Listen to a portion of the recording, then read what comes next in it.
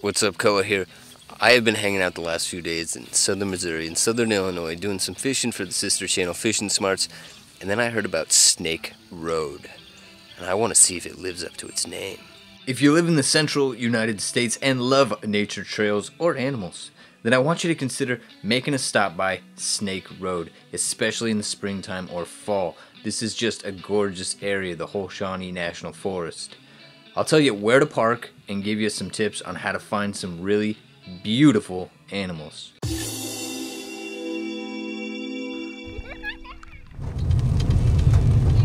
So if you just type in Larue-Pine Hills into your Google Maps, then you'll be able to see the biggest parking lot available on the northern part of the road. It's a fairly small, unpaved parking lot, and maybe holds 12 cars or so. There is also a smaller lot on the south end of the road. I will link a PDF in the description that has a map and some other useful information. So yes, I'm here in Shawnee National Forest, a place called Snake Road that they closed to cars for a couple of weeks in the spring as well as in the fall. And it is the fall right now. And they closed this road because the amphibians and reptiles use that road as they cross it during their migration route to their hibernacula. And so these big bluffs behind me, which are primarily made of calcium carbonate from the shells of ancient animals that had died in oceans long ago. The reptiles and amphibians go in there in the winter because they're going to be warm, and then in the spring they come back down into these marsh area, swamp area, to feed during the summer. So let's see what we can find today. Hopefully we can find some cottonmouth. I would love to. So I won't be able to handle any of the snakes. They really don't want you to harass the animals, and of course handling a snake would be considered harassment. So as much as I would love to cuddle a copperhead, ooh, alliteration, we're not going to be doing that today. So we'll hope the snakes pose for the camera. This road is unpaved, and it's almost just like being on a hiking trail. It may be flooded in a few spots. The elevation changes are not extreme, and it can be done by most people. There are also many other animals along this road other than snakes, like this charming raccoon.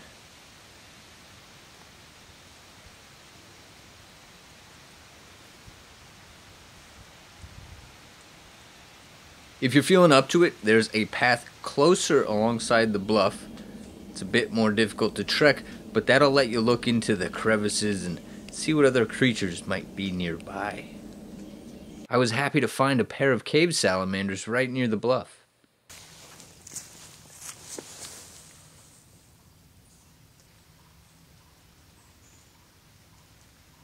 You'll most likely find some southern leopard frogs near the water's edge. Also keep an eye out for the small Blanchard's cricket frog, which has a variety of patterns and colors.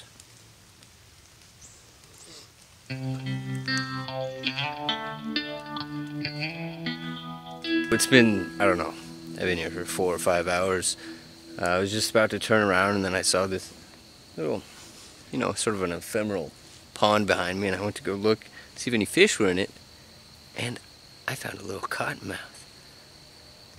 So you can tell it's a juvenile, well, because it's very small, but also, see that sulfur little tip on the tail there.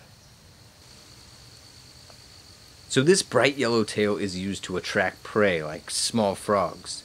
If the frogs think that it is an insect or other small animal that they could eat, they'll be convinced to enter the snake's strike zone. They're just absolutely gorgeous snakes. I find vipers to be so beautiful. And yes, this is a venomous snake. You wouldn't want to be bit by one. It is dangerous to humans if you are bit. It is my lucky day. So I just was stepping away from the young cottonmouth, and I almost stepped on an adult cottonmouth right here. Oh man, so happy. Now you could really see why it's called a cottonmouth, because when they feel threatened, obviously this guy thought I was about to step on him, they open up their mouth they show those teeth. I mean, those fangs right there are intimidating. The snake road was not lined, and look how easy it would be to step on these snakes. You have to be careful wherever you're walking.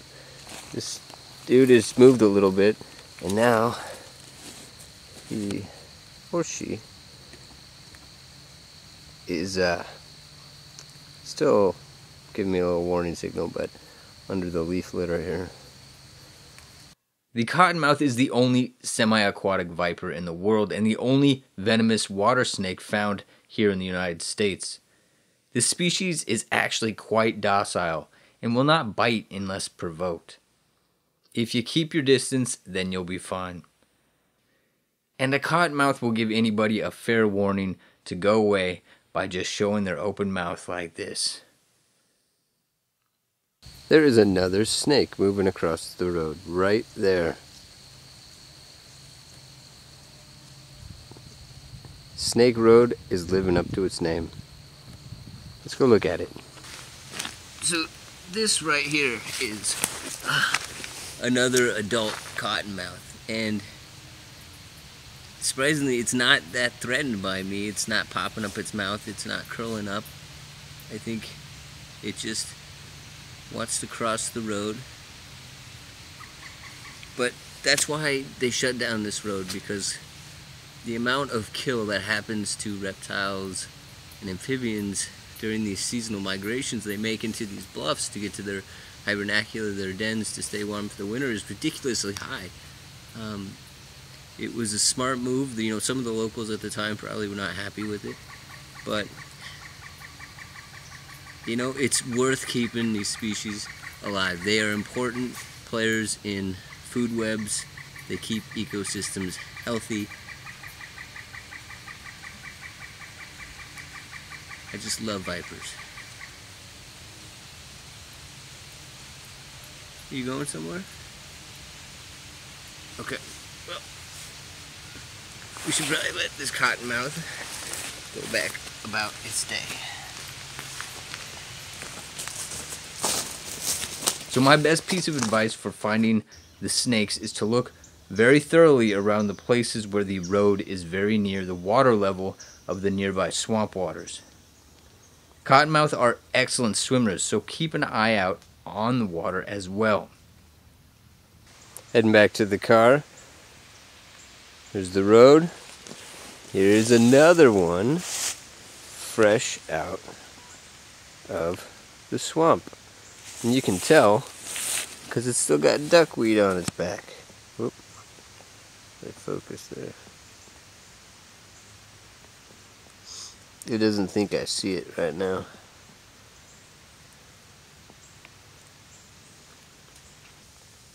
There are more than 20 species of snakes in this area, so keep an eye out for all types. And of course, be on the lookout for a little four-leaf clover. Good luck. Alright, so Snake Road, it lived up to its name. You know, it's actually a great nature trail. Even if you don't find any snakes, I suggest you get the family out here and do it sometime. I'm gonna go eat some food because I haven't eaten in 9 hours and I'm starving. Yeah, spread some knowledge, be nature heroic.